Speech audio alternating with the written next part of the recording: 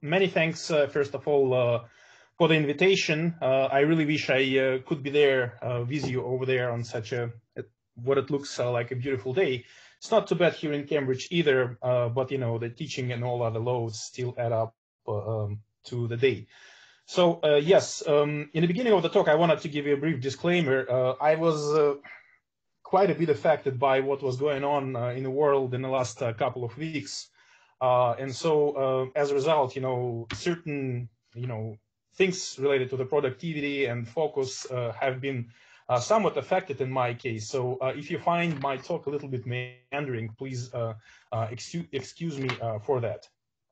Anyway, so going back to science, the goal of the talk today, as I sort of try to structure it, is just to run you through some examples of interesting examples of circumbinary disks in astrophysics, some of which may appear conventional to you, some of which may be not so conventional. So, and I'll try to be as broad as possible. Then I'll talk about historical perspective.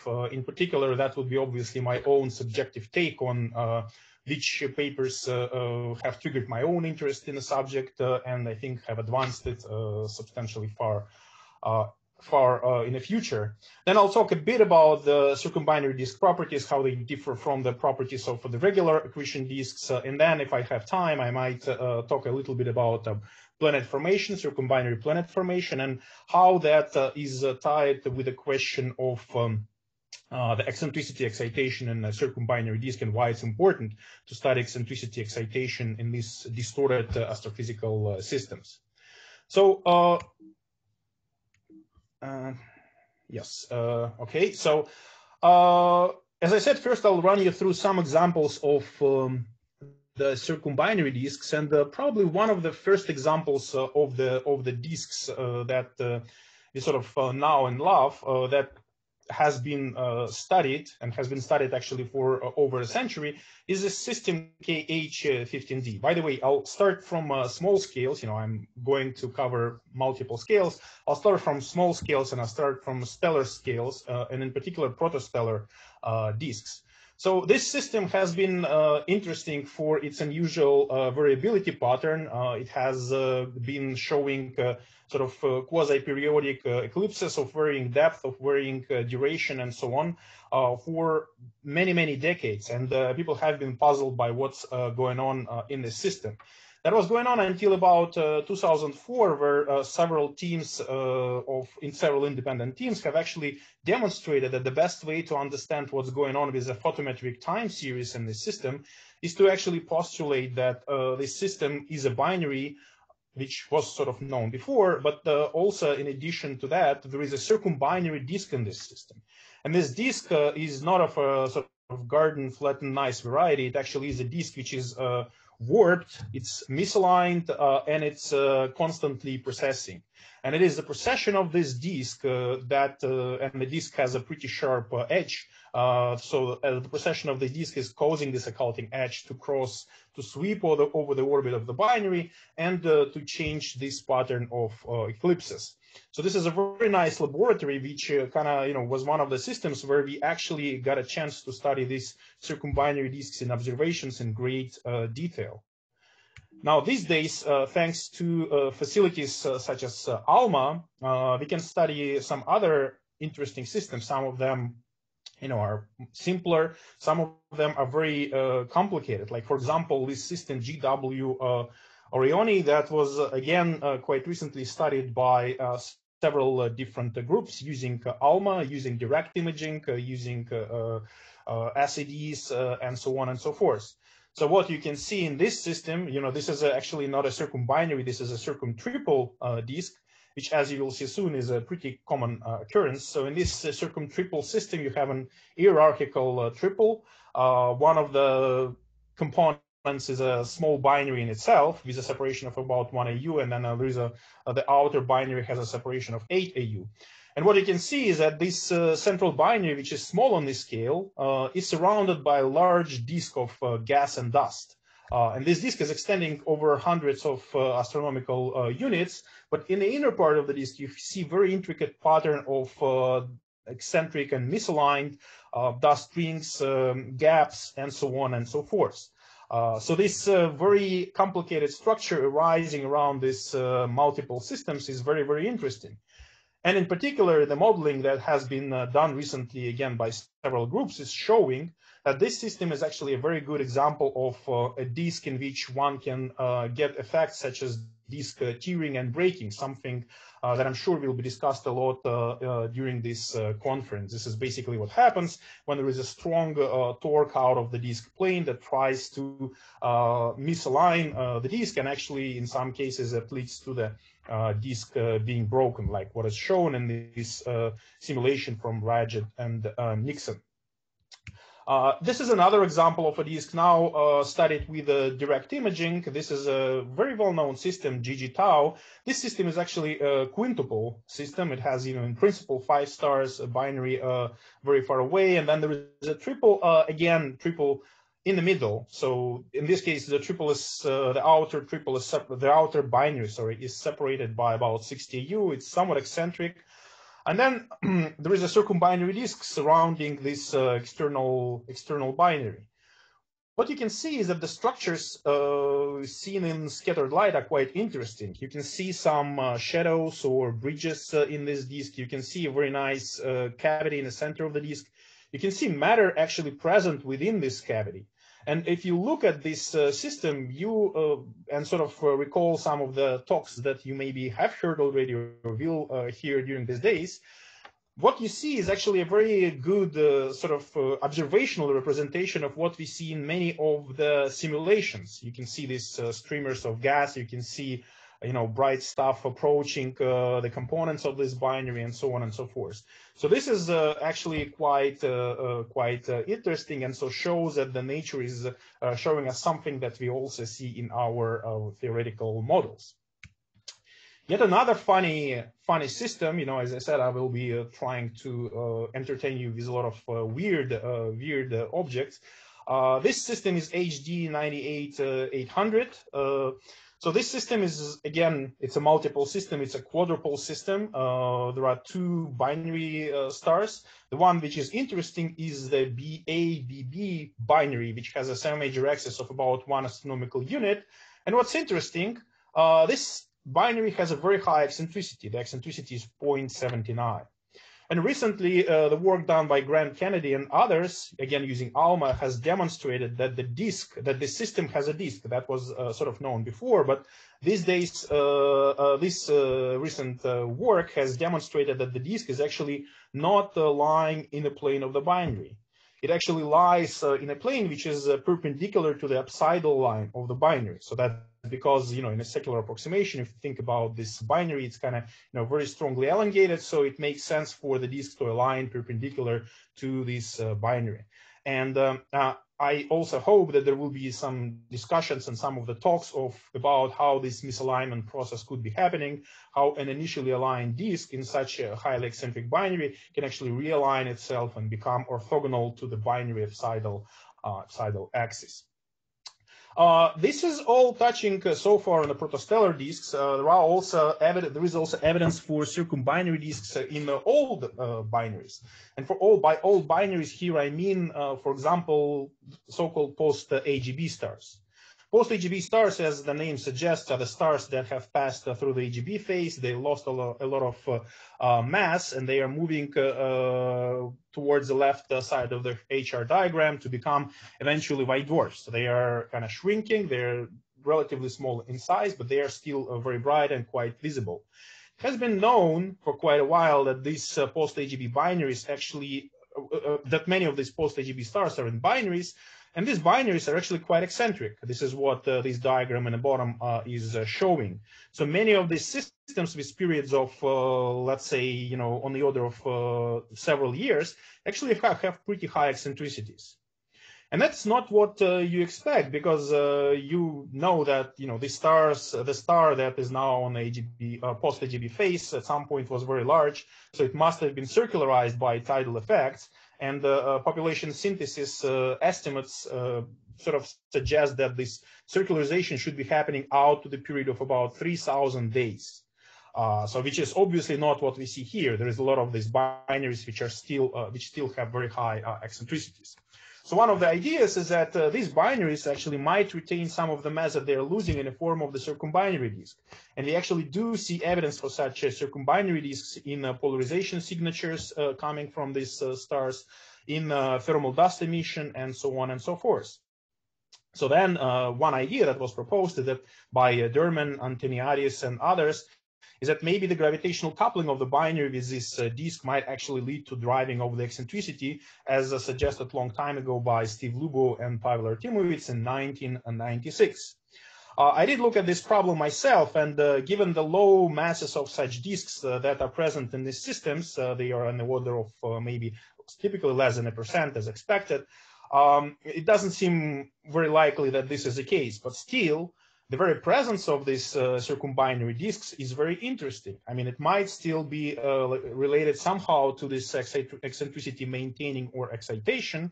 There is also a possibility of the second generation planet production, circumbinary planet production in these disks of material, which might be present around these post-AGB stars. And that by itself is also a very interesting possibility. Now, going on to larger scales, well, I'll very briefly touch on a topic of circumbinary disks around on much larger scales. In this case, I will be talking about supermassive black hole binaries. Of course, supermassive black hole binaries are still something that is somewhat elusive for us, despite a number of claims in recent years that we have detected them, or some observational signatures, or will detect them soon via their merger. So the idea is that we believe that galaxies tend to grow by mergers, and that galaxies harbor supermassive black holes in their centers. So when galaxies collide, when they merge, black holes tend to kind of end up in the center of the combined galaxy. And so if you look at this merger tree, basically the supermassive black holes from each of the components of the merger tree will be ending up in the center of the galaxy, and then something should be happening to them there. Now, what this something would be is initially we believe that stellar dynamical processes would be quite important for the orbital evolution of these binaries. In particular, dynamical friction against the halo of the combined galaxy would be bringing the binary, would be bringing the components, these individual black holes, on a relatively short time scale towards the center of the galaxy. But then at least old estimates, which assumed spherically symmetric halos, did find the so-called lost parsec problem, which is that the time scale, the residence time of the binaries would be becoming very long when the separation between the binary components would be on the order of a parsec or so. This again, the caveat is that these calculations have assumed that the stellar halo would be perfectly spherical. And if a triaxiality of the halo is allowed, then we know that low-Scalon filling can become possible. Then the stalling of the binaries might be prevented. And maybe stellar dynamical processes might actually lead to the binaries breaking through this last parsec problem. So there is still a lot of ongoing work in the world of n-body simulations, galactic sort of dynamic simulations in this area.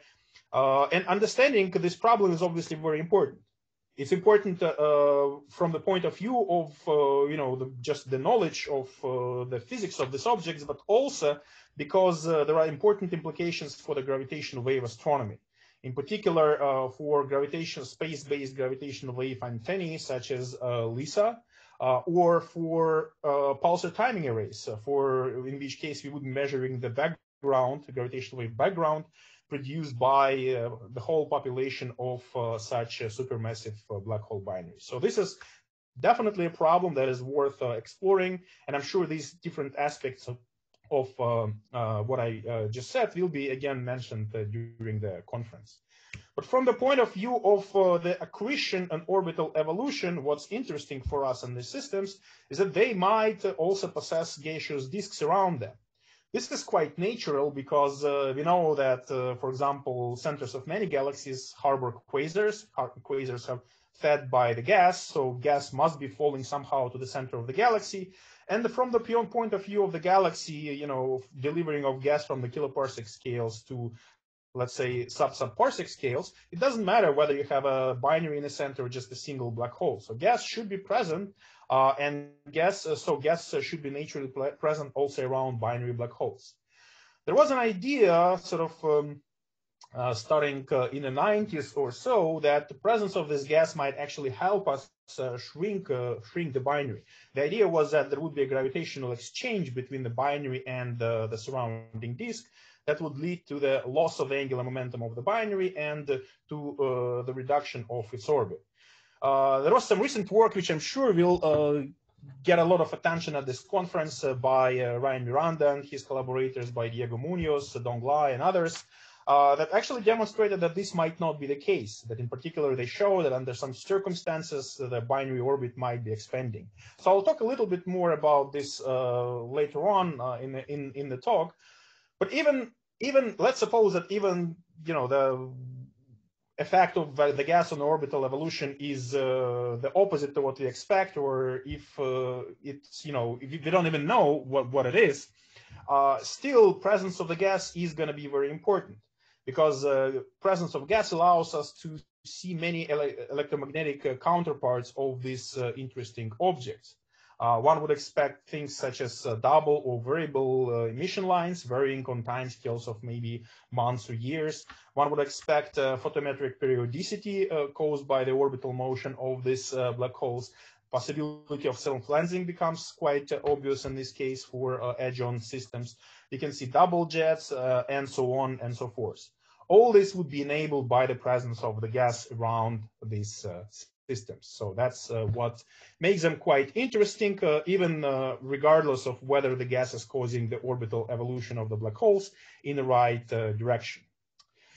Okay, finally, one sort of somewhat exotic type of binaries in disks that have been kind of becoming quite an interesting topic are the binaries embedded in the disks in the disk. So, for example, if you have a quasar disk, again around a supermassive black hole, let's say single supermassive black hole in a center, you might have a binary composed of the two compact objects, for example, a couple of black holes that are actually orbiting within this disk.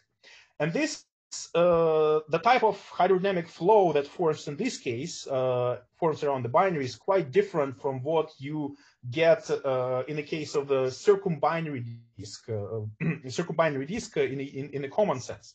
Because the usual circumbinary disk, like the one shown in this figure, is rotationally supported in its motion around the binary. Whereas the disk, which is the disk into which the binary is embedded, is not. This disk is showing this sheared motion. There is a constant velocity shear around this binary, and the binary is orbiting and doing very interesting things outside of the heliosphere and inside of its heliosphere. Outside of the heliosphere, it's launching the standard usual spiral density waves that propagate in a bulk of the disk, but inside of the heliosphere, it might be launching this its own small spiral arms, and obviously the orbital evolution of this binary, its coupling to this disk, would be quite different from what we would expect. In the usual circumbinary cases. And there has been a lot of interesting work in this area by Li and Lai, by Li et al. In 2021, and so on, and previously by Berthaud and collaborators as well. So I look forward to more developments in this area in the years to come. Okay, now let me switch gears and talk a little bit about some historical perspectives on theoretical studies of the circumbinary disks. And what I'll do here is I'll just list some of the papers which I think played an important role in this subject. Being an introductory sort of talk for the conference, I think I am allowed to do that.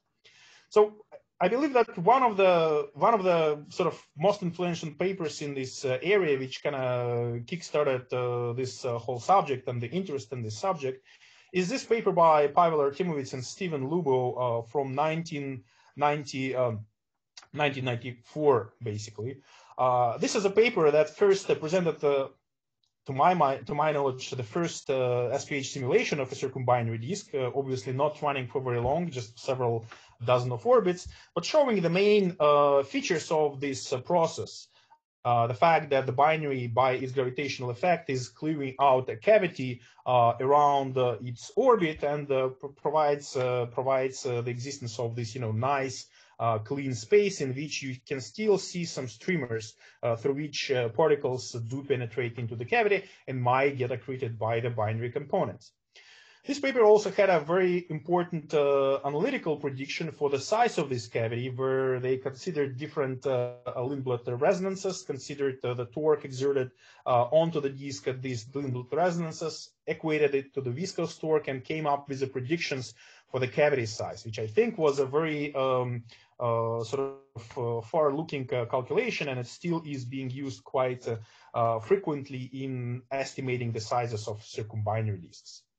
Possibly triggered by this work, there has been then several interesting studies, sort of more on an analytical side. For example, this paper by Sire and Clark that looked at that obtained similar solutions for a moderately massive perturber, which is not opening a whole cavity, but actually is opening a gap. It's like a type 2 migration of a planet.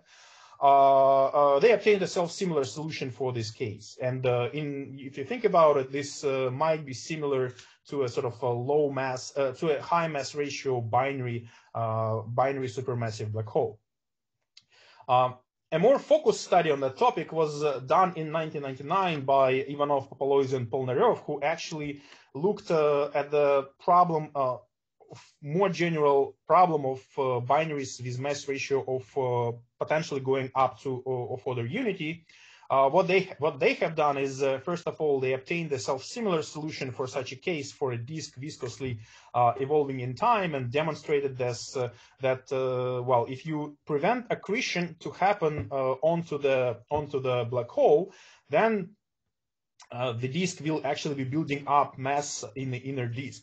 That was actually somewhat borne out by these calculations in Artemovitz and Lyubov, because you can see that the cavity is very clean and it looks like there is a truncation of the mass flow onto the binary. And if you do suppress mass flow, which was kind of natural at the time because people believed that gravitational torque is extremely strong, it's going to push away the matter away from the binary and prevent it from being accreted. That assumption seemed to be okay at the time.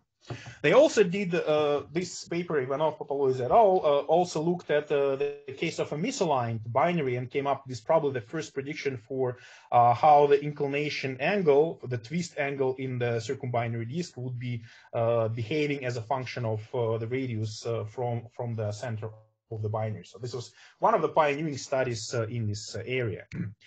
And then in 2008, there was another paper that kind of caught my attention, a paper by Andrew McFadden and Milos Milosavljevic, probably because I knew these people quite well, and some of them were sitting in the offices next to me. And this paper presented probably the first very long-term exploration of the problem of the evolution of the circumbinary disk around the binary. And not only did it study this long-term evolution, it also provided some very interesting diagnostics which are important for theorists to interpret. For example, it showed that the cavity around the supermassive black hole becomes eccentric, and they measured the eccentricity, they measured the radial run of the eccentricity in the disk. They also measured the behavior of the torque, of this gravitational torque that is going to be truncating the disk. And this is the torque density. It shows this oscillatory behavior. And then the integrated torque embedded, sort of the angular momentum flux in the waves injected into the disk, in the density waves injected into the disk, is shown by this curve that saturates at large distances. In this particular study, they did find that some mass accretion was happening on a binary, but there was a suppression of this m dot by about a factor of 5. Obviously, as you well know, this is a very kind of hot issue right now, whether there is any suppression or mass is allowed to fully penetrate into the disk. So I'm sure there will still be a lot of discussions of that issue during the conference as well. And then, I could say, it was like an opening of a Pandora box, and there was a lot of different simulations have followed that studied the same topic with, let's say, MHD, with GR-MHD, with various types of the moving mesh codes that allow you to actually go into the cavity. For example, in this code, the DISCO, or in this code, AREPO, actually, and when you are going into the cavity, you don't need to put in any sort of sink particle, so you don't need to put any cutout region. You can actually study the physics of the mini disks, the disks that form as a result of matter being accreted onto each individual component of the binary, which is very important, another topic in this area.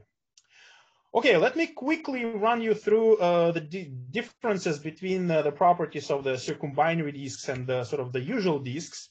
As I already mentioned, circumbinary disks have, one of the things that's interesting about the circumbinary disks is the presence of this gravitational torque.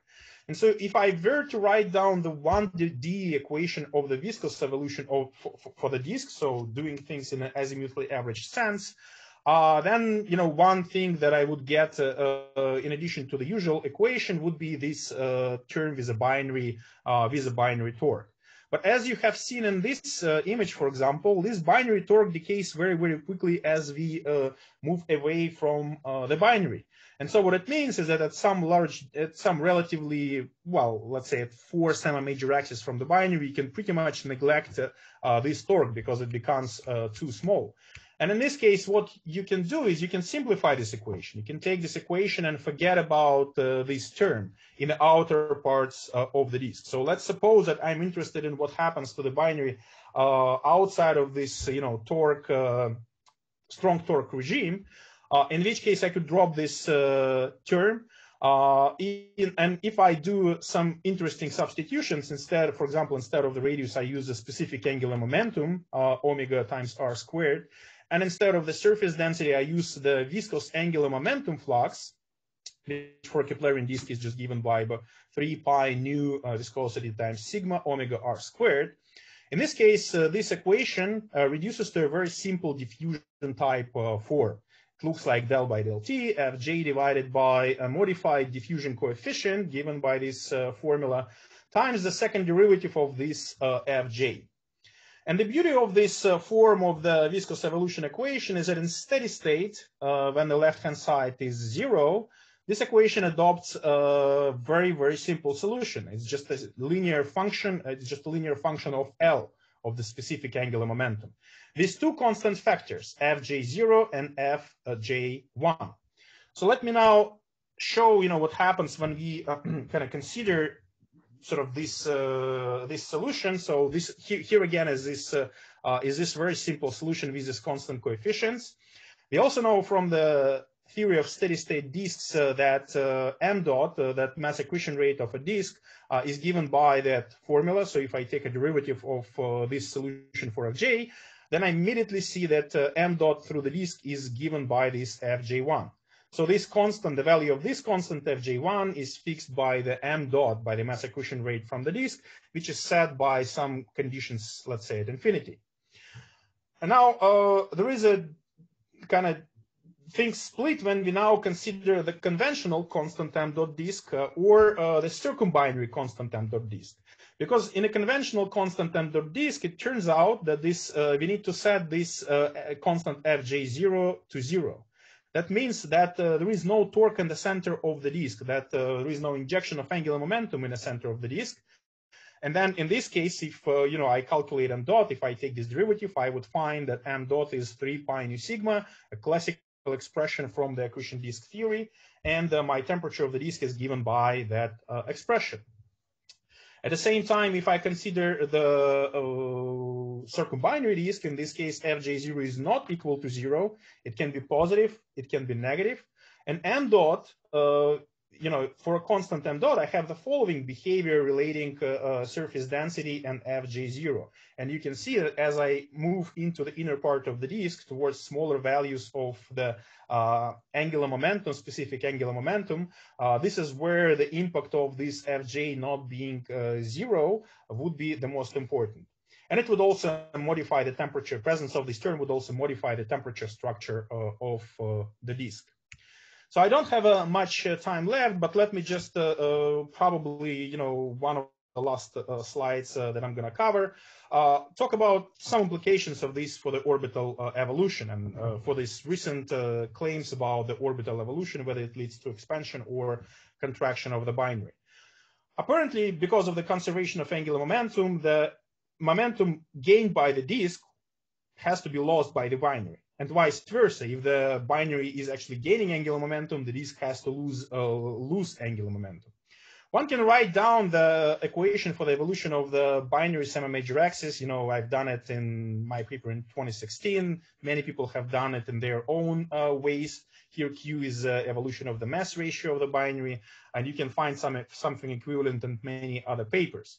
So, right, so and Fj0 is just, ends up being the negative of the change of the binary angular momentum in this setup. So this picture is showing these different possibilities. The solution with this, when there is, at large distances, we have the usual constant m dot disk. But then depending on the value of this constant Fj0, we can have either a sort of pileup of angular momentum flux, in which case we will have higher surface density of the disk than in the absence of this Fj0. Or if Fj0 is less than 0, then we have basically the disk that dips down, so that there is a reduction in the surface density of the disk. So recent results by Miranda et al. And also Munoz and Moody and others have suggested that the binary actually should be expanding. And that means that if the binary is expanding, it's gaining angular momentum. If it's gaining angular momentum, that implies that this Fj0 is actually very strongly negative. And so in this case, we would be on this track in this, plots of the behavior of the angular momentum flux as a function of radius. So what these studies would suggest is that the surface density of the disk should be suppressed compared to the standard accretion disk with just a point mass in the center. And I think this is a very interesting prediction that should be potentially tested in these simulations. At the same time, I will also say that there is a different work recently, for example, by Chris Tiddy and collaborators, that looks at the thermal effects in circumbinary disks. For example, at disks with very low values of the sound speed and very high Mach numbers, which finds that this behavior, that the binary is actually shrinking, is changing. It is a function of the Mach number, and the colder is the flow, there is a certain transition, and binary actually starts shrinking when the flow becomes cold enough. So since I'm running out of time, I'll probably skip the last part of the talk about the formation of the tatwins and the role of disk eccentricity, and I will just pass on to this list of, I will not have a formal summary, but just a list of problems which I think are sort of interesting and important in this field. And I hope that this problem will be discussed throughout the rest of this week and throughout the rest of this program. These problems are related in many ways to each other. For example, we have just seen that the evolution of the semi-major axis of the binary is intricately related to what's happening in the disk. I would also say that things like disk thermodynamics are also important for this evolution of the semi-major axis. It's also important for the accretion by the binary components, how efficient it is, and so on and so forth. Eccentricity of the binary is strongly related to what eccentricity will be developed in the disk. And the development of the disk eccentricity projects on many on many other aspects of that whole problem. For example, how modulated in time would be the accretion by the binary components. If you're talking about protoplanetary disks, that projects into how excited would be planetesimal populations there, and so on and so forth. So I will leave you at this, and thank you very much for your attention.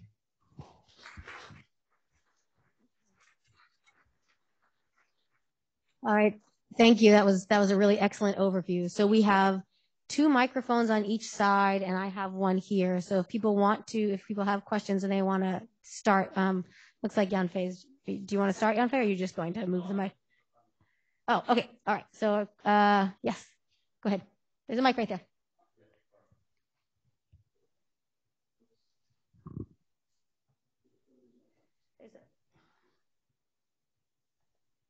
Okay. Well, the honor of the first question of the conference. Hi, Roman. Alberto Susana here. I think I lost you maybe toward the end when you showed this very nice analytical description of the circumbinary disk. So you, if I understood correctly, you put the oscillatory torque term to 0, right? Assuming that it's small enough. Yes. And so this is valid, you know, sort of, let's say, out in the disk. So I was wondering whether this makes any difference, whether, you know, there is a way to include this part also in the analytical description or not. Well, so the answer to this question is that presence of this term, you know, historically was especially important. It was especially important. Sorry, not this term, but basically what I'm doing over here is I'm dropping out this term, and I'm completely absorbing the effect of this term into sort of a different boundary condition on a simpler equation. So this is a simpler equation which I'm solving sort of in, you know, outside of this torque-dominated region, but then I need to specify certain boundary condition. And so what's happening is that, you know, if the boundary were presenting, if the binary were presenting a strong sort of gravitational dam, as it was first termed, I think, by Benza Kosic in 2012. In this case, you would be getting accumulation of mass in the disk. So the mass and actually the angular momentum flux will be building up with time. So it would be growing higher and higher and higher. And that would affect the evolution of a large portion of a disk. Eventually, you know, this radius of influence would be propagating further and further and changing disk properties over larger and larger distances in the disk. That would be very, very important. This is probably not so much the case if the binary actually is allowed to expand, because in this case, this constant fj0 is negative, and actually, you know, the disk has to somehow get more and more truncated, suppressing the effect of this torque density, of this torque injection. So there is only so in the opposite case, when the binary is expanding, you can only go a little bit.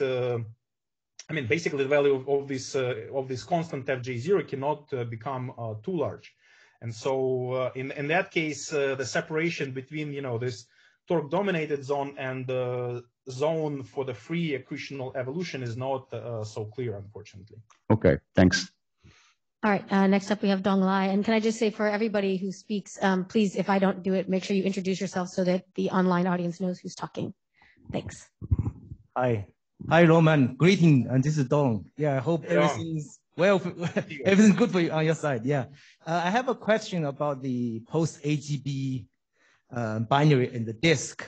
I'm wondering what's the origin of that disk? Is this really accretion disk from outside in, you know, coming from outside, or rather sort of excretion disk where the gas is coming from, basically leakage of gas from the L2 point, that kind of thing? Because I would imagine there could be, the behavior could be quite different. And you know, I also, you know, in general, I think people may know more about this. Over the years, many people, whenever people study binary evolutions, right? Whenever they need the mechanisms of orbital decay, they often invoke, oh, there's some stuff coming out, you know, coming out from the L2 point, you know, the disk, and therefore that can make them decay. So I mean, this seems to be a different class of kind of disk. I'm wondering, again, for this post-AGB binary disk, what's the origin, what's the general thinking about those disks? And also what's the thinking about this, whether what do you think the behavior of accretion disk versus excretion disk, are they expected to be the same? Or people, this may be a different kind of disk. Yeah. So obviously, in this case, it would be an accretion disk. Yes. How is this disk formed is basically, I mean, it's not very obvious. For example, the initial masses of these disks are not very clear. I mean, we just measure them in observations, for example, by measuring the dust emission and getting some idea of the underlying disk mass. But this is a post AGB star. It's not a pot. It's post AGB star. So effectively, it was losing a lot of mass. It was losing a substantial fraction of its own mass at some point in the past. And in the process of doing this, some of this gas might have been left behind. So this is what is the idea for the origin of this circumbinary disk. So it's just, the gas, I mean, presumably it was a roughly spherically symmetric flow, of course, modulo the fact that this flow is happening from one of the components in the binary. And then probably because of that, there was a loss of angular momentum and some of this material got trapped in the circumbinary disk. So the origin of that in these disks of these disks is probably somehow related to this process. And then you talk about the possibility of pumping binary eccentricity, orbital evolution, for example, shrinking the semi-major axis of the binary, and so on and so forth. By the way, I should mention that there is a similar class of systems which are neutron star white dwarf binaries with periods around 30 days. So these binaries typically have surprisingly high eccentricities. According to the Stirl's theory back from the 1990s, such binaries should have tiny eccentricities at the level of 10 to the minus 4 or 10 to the minus 5. However, these systems have eccentricities of order several percent. And one of the interesting ideas was that there was, in the late phases of the evolution of this pre-white dwarf star, there was a kind of thermal pulse or something that lost a substantial amount of mass that formed a circumbinary disk around this neutron star white dwarf binary, and actually through the same mechanism, through excitation of binary eccentricity, gave rise to the eccentricities of several percent. I mean, I'm not claiming that, I fully believe in this idea. Again, the reasons why that might be difficult is because the disk mass typically is too low and the binary is still too massive for that to work out. But obviously more work would need to be done in the future on that front. All right, thanks. Before we turn to Zoltan, are there any graduate students or postdocs in the audience who have a question? All right, I'm coming. Oh, there we go. Yes, excellent. Thank you. Thanks.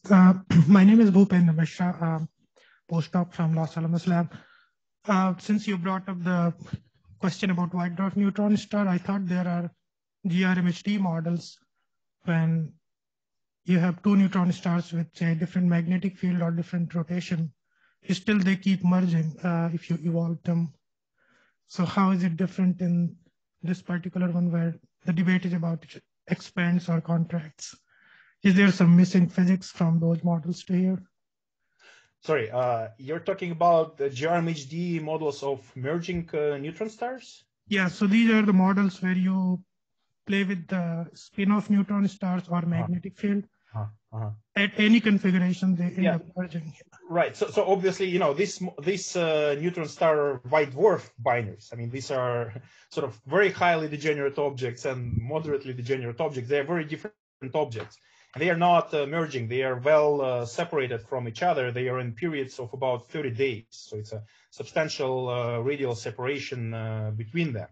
At the moment when we observe them, these objects are not accreting, but at some point before the white dwarf actually became a white dwarf, it was a giant star.